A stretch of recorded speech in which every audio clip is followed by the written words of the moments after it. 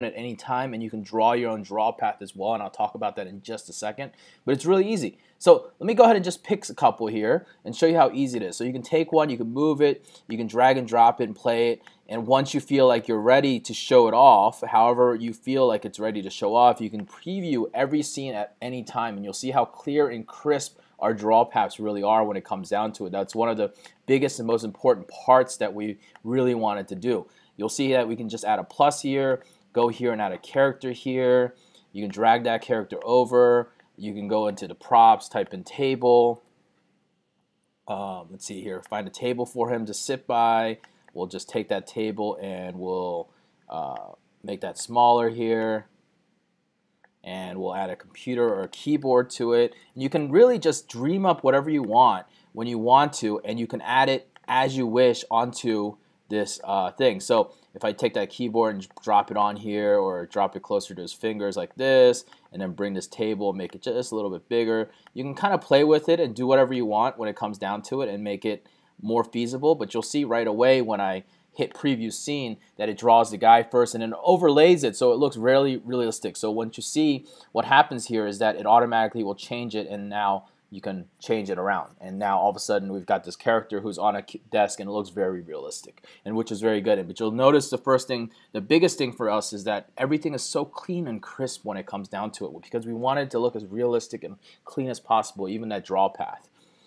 You'll see on the right hand side here you can change the time, how long the drawing takes. You can zoom into the images so you can play with it. You can change all sorts of things from how it's positioned to changing the positioning. You can rotate it and all that good stuff. You can change the length. I mean, we have a smooth, easy timeline to work with. See how easy that is? You can change the length of it and it'll adjust it automatically for that whole entire duration. So if you know that this part on your audio is 16 seconds long, you can go ahead and change it to 16 seconds so it would draw perfectly with it.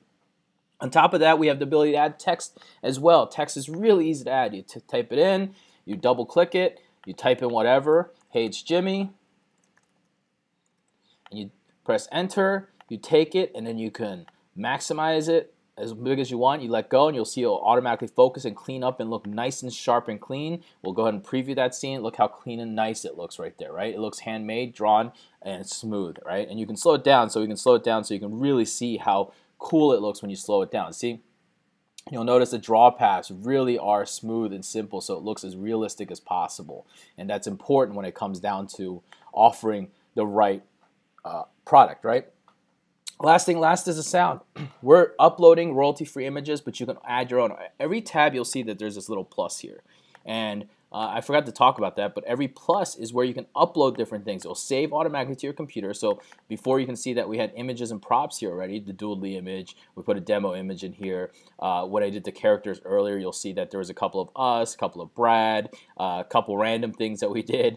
And you can do the same with the sounds. You can add whatever you want into here and play them. You can demo and play them, or you can just bring them in. So if I bring in a sound, you're going to see right below here that you'll have a sound added right to it, and you can delete it, you can subtract it. Now, our system will automatically cut off that sound as you wish as well, whatever you want to do. Now, last things last is it saves here, previews here. You can preview the entire clip if you want. And the last thing is exporting. When you export it, what's really cool is we made sure that we had lots of options for you. So for the video guy who wants the big high quality video, we've got that for you. It takes a little bit longer, of course. 1080p, you can go down to 360p if you're just looking for it. We got frames per seconds that you can do, and even the quality settings. So obviously, depending on how big your quality is, how nice you want to make it, it's going to take longer to export, but it's exported straight from your desktop. So there's no queue to wait for, there's no special things to wait for. It's all done right on your desktop and right from your person's computer, saving it right to that computer, and they can